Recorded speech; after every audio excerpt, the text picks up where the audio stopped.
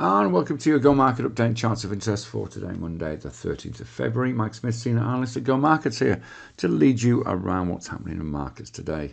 And of course, we hope you had a great weekend. Let's have a look at what's coming across the news right now.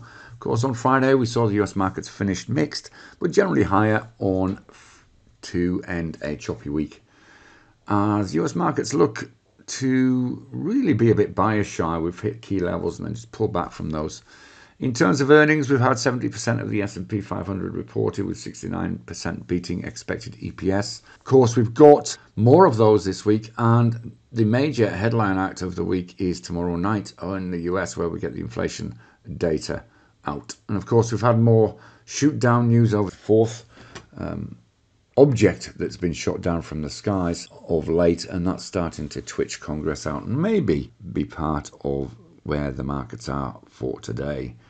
We are seeing US futures mildly negative in early Asian trading, and Asian indices are ignoring that positive US lead from Friday and are down right across the board ahead of an important week. Particularly the Chinese markets are suffering a little bit today on open. The ASX is around about 0.25% lower, slightly off its lows, but not looking as though it's going anywhere very fast. And we are expecting a fairly neutral open when the European markets open later. The VIX edged above a key 20 level at the back end of last week and is sitting around 21 at the moment, just suggesting the market is starting to get a little twitchy perhaps prior to that important inflation number.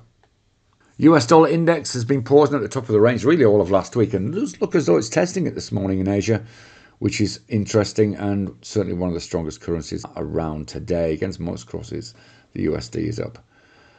Gold is still testing that 1860 support after dropping back to test it on Thursday, and copper is holding the $4 key level at this stage. If the US dollar gets much stronger, we might see those two pop through the key levels. Oil is moving towards the top of the medium-term range. However, again in Asia, looks a little weaker than it did on Friday. Bitcoin sold off last week fairly significantly, but it did pause on Friday. Be interesting to see where to next for cryptos. And of course, earnings season continues, as we've already said. Virtually no data today of any interest, apart from if you're in the Swissy, as Switzerland do release their CPI data. Markets are eyeing that CPI number out of the US tomorrow. That's really where we're at today, I think.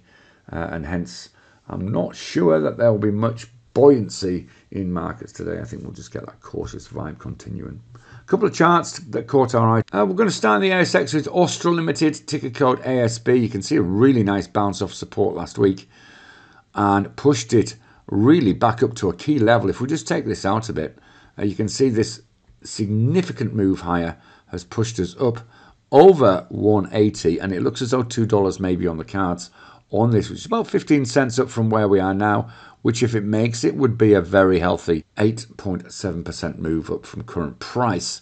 So it does look as though there's continuing buying pressure in this. On the FX world, despite the USD strength, we're actually choosing the Canadian dollar as something interesting to have a look at. You can see it against the yen on the daily chart. It is trading towards the top of a range that's been in place really since the middle of December, when we saw this drop through. There's a move possibly up to 100 here. If we just look at the hourly chart, you can see we are pushing against this level at 98.66, possibly give it around about another 10 pips up to the upside to 98.73. That looks technically important, and as I said, if we get through this, it's about 125 pips up to the 100 level. That's interest worth keeping an eye on as the day progresses. Trade safe, and we'll see you again soon. Bye bye for now.